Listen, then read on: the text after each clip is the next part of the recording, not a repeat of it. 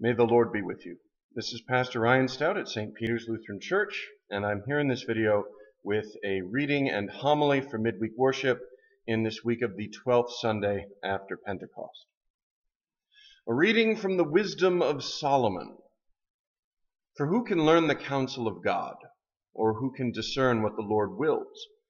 For the reasoning of mortals is worthless, and our designs are likely to fail. For a perishable body weighs down the soul, and this earthly tent burdens the thoughtful mind.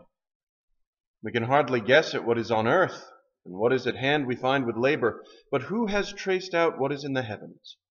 Who has learned your counsel, unless you have given wisdom, and sent your Holy Spirit from on high? And thus the paths of those on earth were set right, and people were taught by what pleases you, and were saved by wisdom. The word of the Lord. Thanks be to God. Lord, we pray for the preacher, for you know his sins are great.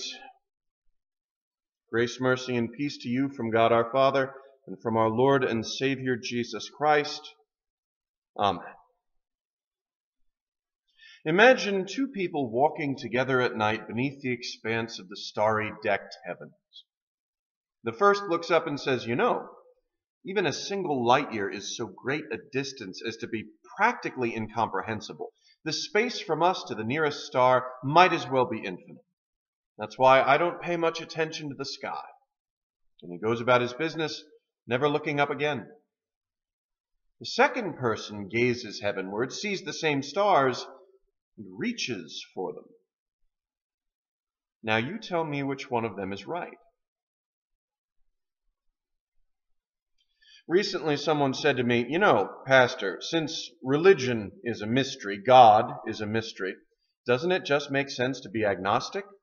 We don't really know anything, do we? Convince me otherwise. And I confess I didn't have a witty and ready response at hand, because religion for me has always been a nuanced, thoughtful thing. Slogans and sound bites fall flat. Moreover, there is a certain truth in what she had to say. It is not the task of Christianity to provide easy answers to every question, wrote Callistos Ware, but to make us progressively aware of a mystery. God is not so much the object of our knowledge as the cause of our wonder.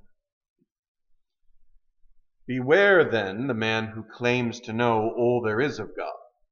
As soon as we think we have God in a box, we are clearly worshiping idols. God is infinite, eternal, and transcendent. He cannot fit into our heads any more than the ocean can fit in a thimble. No matter what we think or say of him, God will always be greater, wilder, better, truer, and more beautiful than we could begin to express. He is beyond words, beyond thoughts, beyond the human mind. So, can we say anything at all? Can we believe anything at all? Or is God so very alien that he might as well be dead? See, the thing about a mystery is that it invites us to come in, right? A mystery isn't just some weird brute fact devoid of explanation. That way lies madness. Rather, a good mystery welcomes us to participate in it, welcomes us into a dance, leading us ever deeper into wonder, ever deeper into truth. A mystery isn't simply something that we cannot hope to know, but something we can only begin to understand as we participate in it. Otherwise, no one would be reading Agatha Christie. She wouldn't be any fun.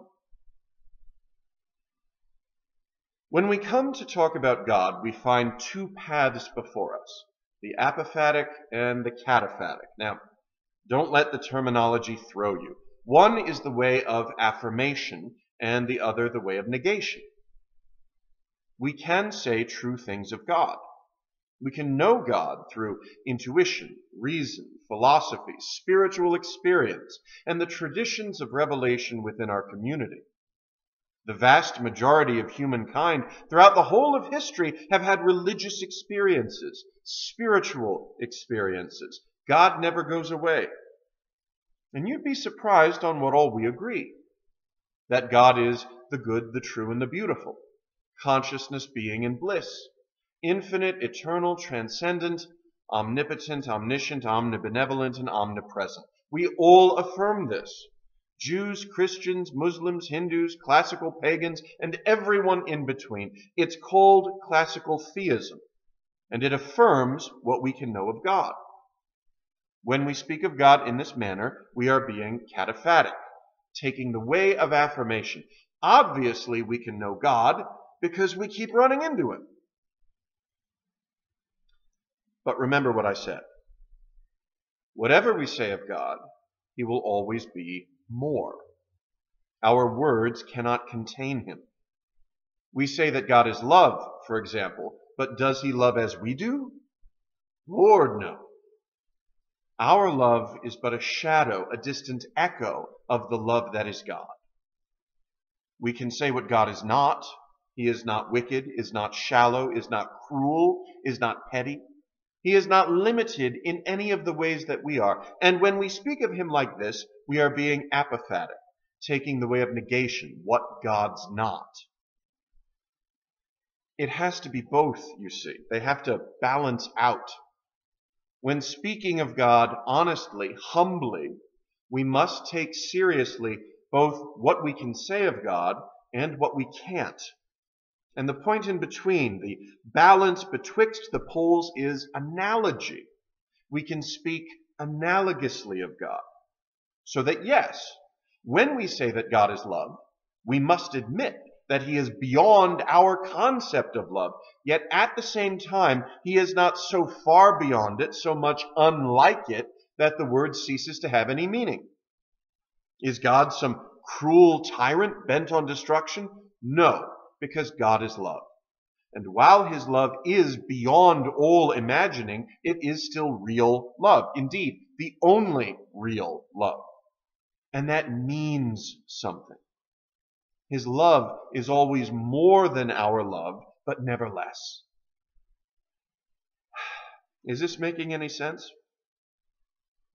Admitting the mystery of God shouldn't mean that we walk away and never look up again. It means that we should reach for those stars, enter that wonder, participate in the mystery. That's why Solomon prays for wisdom. There will always be more to God. And our response to this should be gratitude, ecstasy, joy, not a shrug, not apathy.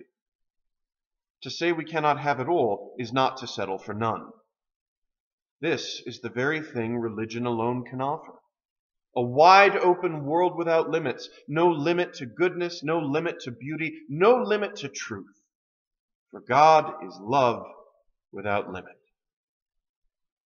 In the name of the Father, and of the Son, and of the Holy Spirit. Amen.